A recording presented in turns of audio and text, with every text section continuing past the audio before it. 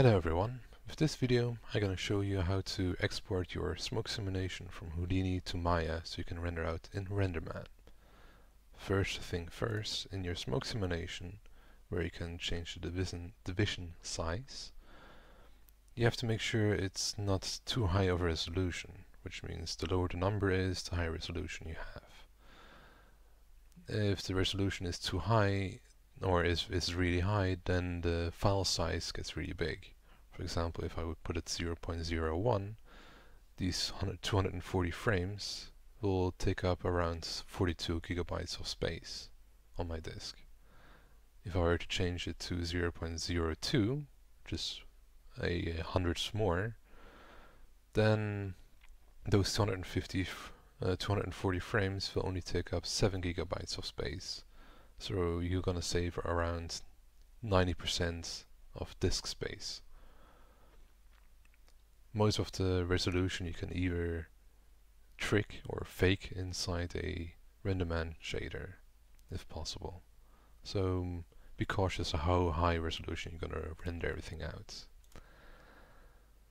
The export itself, I put it inside the Pyro import that it will create whenever you use one of those nodes up here. In here you have the import pyro field, so it imports the simulation inside the pyrosim. We're not going to use the pyro visualization nodes. We only need the pyro fields itself. We connect this one into a convert VDB node. Inside this node, we're going to make sure it says convert to VDB. And we're going to select attributes that we're going to want to use later on. Density and velocity are often used in shaders, so better use those. It's also up to you how you want to use them. The fewer you have, the more disk space you actually save up. Once everything is settled up, you have to connect it to file cache nodes. Make sure it says save to frame range. And in the file name itself, make sure it's all set to the right folder path, and also at the end of the name you have to set a $F so it actually renders out every frame. The for afterwards is mainly to tell it to add how many numbers to it. So 0.001 is the first frame at the $F4. Once this is all set up, you can save to disk. Save to disk. It will take some time to render it. And once everything is inside your folder, you can go to Maya, and in here, in the Renderman tab, you have the blue sphere here is to visualize VDBs. You click on that, left click, and it will create a transform object in your Maya scene.